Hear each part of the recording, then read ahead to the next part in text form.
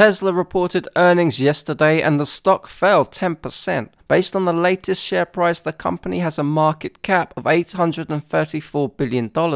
It's got $23 billion of cash and $7.8 billion of debt, so the enterprise value is $818 billion. Despite the drop in share price, this was another solid quarter for Tesla. The company delivered 466,000 vehicles in Q2, with total revenues increasing 47% against the year-ago period. Adjusted EBITDA increased 23% to $4.7 billion, and net income increased 20% to $2.7 billion. That means trailing 12-month revenue now sits at $94 billion. Net income is $12.2 billion and free cash flow is $6.2 billion.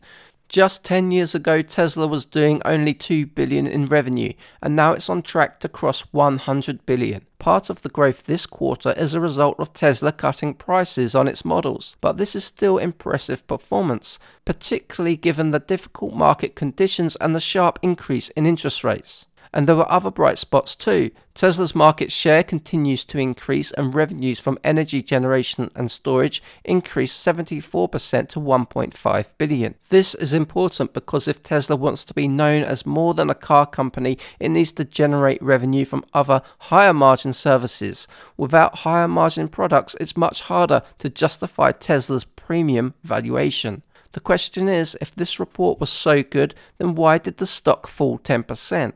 The biggest reason is operating margins. Although revenues were up, lower pricing on cars meant that operating margins fell to under 10%, which is a 5% decrease from the year-ago period. As a result, Tesla's operating income actually fell 10% from the previous quarter, and net income was 30% below the fourth quarter of 2022. And this also means that Tesla's 10% operating margin in Q2 is no different to other automakers. Lower operating margins are a big problem when the stock trades at such a high multiple of 68 times earnings and 133 times free cash flow. In fact, free cash flow at $1 billion was 70% below the peak in Q3 2022. Lastly, Elon Musk also said on the company earnings call that production in Q3 will be lower than expected due to factory updates, and that's going to cause some slowdown in next quarter's numbers. All that said, Tesla is operating in another league from other car companies. Its energy packs and its supercharger network are showing real growth, and the Cybertruck, which should come out any day now, looks like it's going to be a simply massive hit. Let's assume Tesla manages to hit analyst targets of $160 billion in revenue in 2025 and then continues to compound revenues at 20% a year. Then let's assume the company is able to operate at a 15% net income margin in 10 years' time. That means Tesla would be generating $688 billion in revenue in 10 years' time and $103 billion in net income.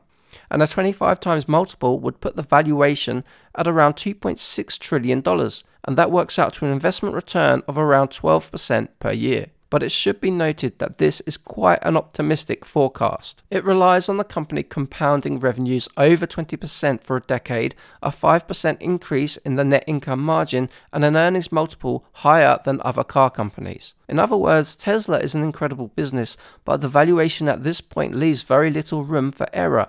For all these reasons, I currently give the stock a neutral rating, but these are my personal opinions, not financial advice, and I do own some shares in Tesla. For more detailed investing ideas, make sure to visit our website, overlookedalpha.com.